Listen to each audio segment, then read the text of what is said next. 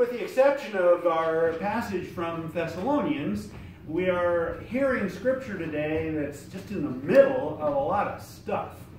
And so to try to unpack some of that, I'll kind of go through the passages that we read in our lections today, one by one. So we may wonder, as we approach Moses speaking with God, what in the world is he complaining about? He's still seeking the presence of God. God has been with him all this time.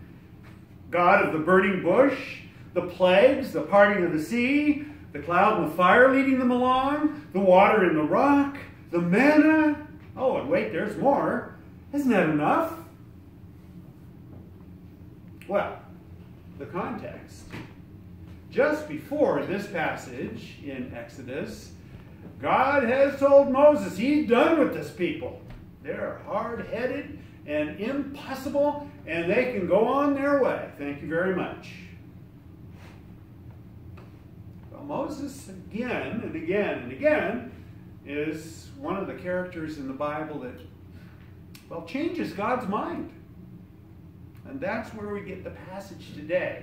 In his rather convoluted argument system, he keeps coming back to, how can I do this on my own? I'm just poor Moses, and Moses, of course, who changes God's mind. I'm just poor Moses, and these are your people, and what's the world going to think if you abandon your people?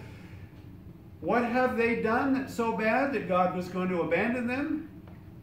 Well, back there in chapter 32, that was Moses up on the mountain, gone for so long that the poor Israelites just were so worried that they took all their gold and melted it and made this beautiful calf.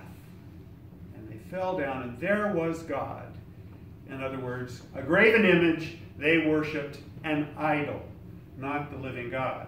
This was when Moses came down with the tablets. And what happened to that first set of tablets? Wham! They broke into pieces. Well, what happened to the gold, we may ask? I ended up drinking it. And several other rather unpleasant things happened as well. So I guess we could say, in this mixed bag of justice and mercy, there was a lot of both. But Moses is here able to convince God to go with God's chosen people. And God makes some particular limitations on how he will do this. So again, after all the great things God has done, when are we going to be satisfied? Do we keep asking, well, Lord, what have you done for me lately? God is always with us, always will be. It's up to us to keep in mind, and this is part of the purpose of sacred scripture, to keep in mind God's great acts in our history. Now, by contrast, in the epistle, Paul is pretty thrilled with those people in Thessalonica. They have gone out beyond their original evangelism, and as Paul and Silas, have gone out to the next town, they've arrived thinking, well, we're going to have to start from scratch, but the people there had already heard the gospel, had already heard the good news. And so it was thanks to this group of the evangelized, those followers of Jesus, who had taken up the message and spread it out even before Paul was able to get there. How'd they do that? Well, yes, Paul's very happy with them, but it's by the power of the Holy Spirit, inspired by the Holy Spirit, he says. And so without Paul being there, the Holy Spirit takes the followers and leads them on to do the work that's needed to be done. Next week, if you're over at Jump, you'll be hearing our presiding bishop talk about this Jesus movement. This is what the Thessalonians were all about. The Jesus movement. It wasn't about being Episcopalians or even being Christians. It was about the power of the Holy Spirit and the life of Jesus that was right there before them, that they were sharing the good news in a pure form. And so, yes, we are the Episcopal branch of the Jesus movement, but as our presiding bishop will tell us, it's that movement, that action, that getting out all around the world about Jesus and living the life of Jesus, that's the import, not about anything else, ultimately. So, in our gospel, we pick up Jesus in the midst of his temple ministry, we might say. He's done the triumphal entry. He's back at Jerusalem, and this is quite a bit in Matthew before we have the Passion narrative. And so he has parables, he has healings, he has arguments, and so today we get an argument. Now he's come into the temple, and first thing he did was knock over all the tables and the sellers and everything, kick their money into the gutter and make quite a to-do. And they ask him right away, well, by whose authority do you come into the temple and act this way? Whose authority? And he's upset, shall we say, those temple people, not happy with him. So, he's gone back to Bethany, he's come back to the temple. This we could say is day 2 or whatever, but there he is at the temple. And the authorities are after him. They're trying to put him up to the public and show him for some kind of a sham. I mean, they're the ones with all the authority. They've been installed in the temple ministry. Where has he come from? Galilee, wherever that is. So they're going to see if they can, with all their power, put him to the test. Now, part of the background is that we should know. Here he is at the temple, and the temple is a special.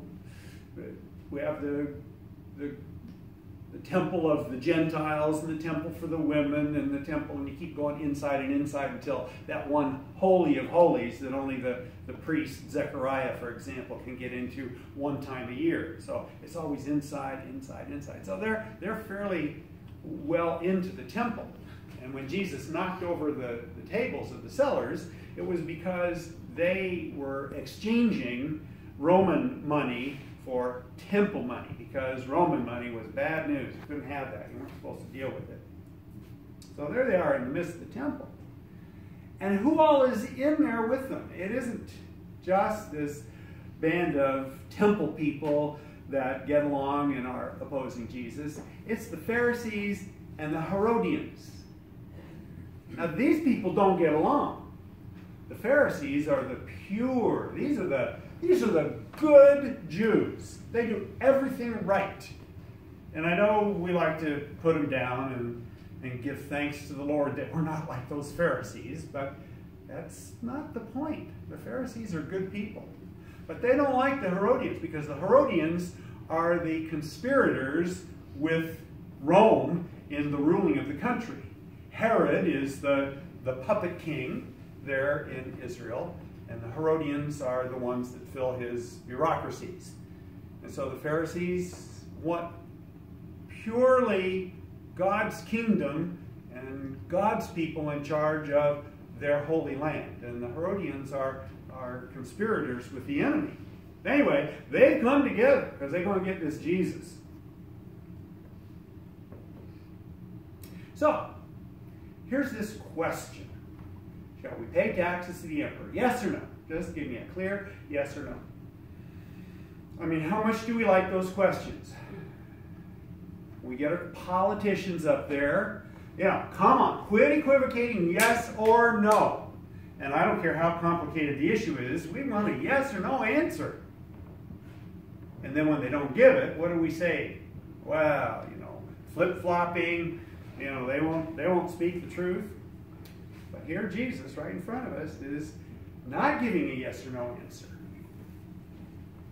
Now, of course, the Herodians and the Pharisees with this big group think they've got him. if he says go ahead and pay the taxes, all the people that Jesus is impressed, all the people who he's shown his authority, his ultimate God-given authority to, are going to be going, no, it's wrong to pay taxes. It's wrong to uphold Caesar. We're God's country. This is supposed to be the kingdom. So only by supporting the kingdom can we do what God wants us to do. Of course, the other side, if he says, well, no, don't pay your taxes to Caesar.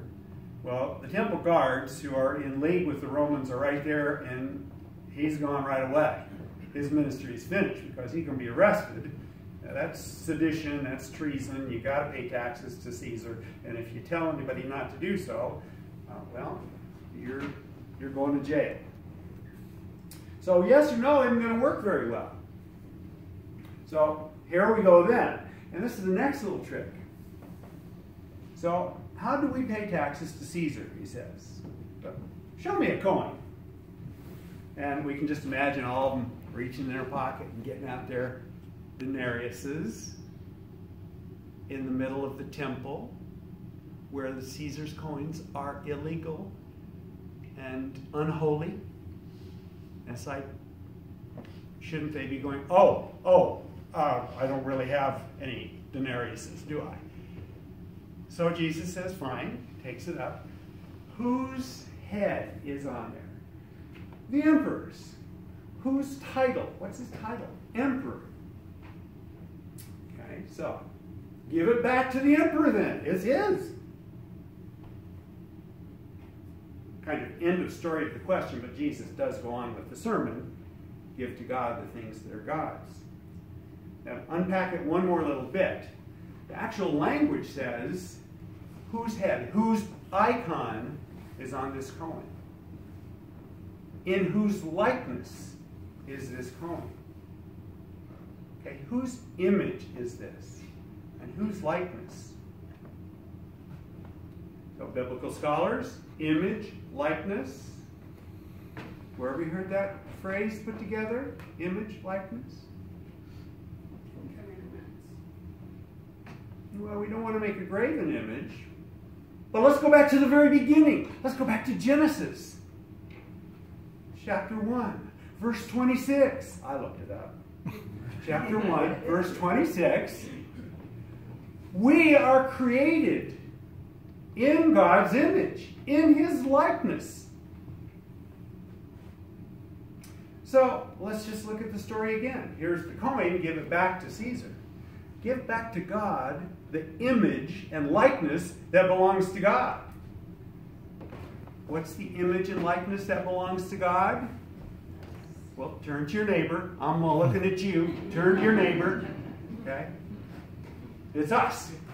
Give back to God what belongs to God. That's right here. You and me.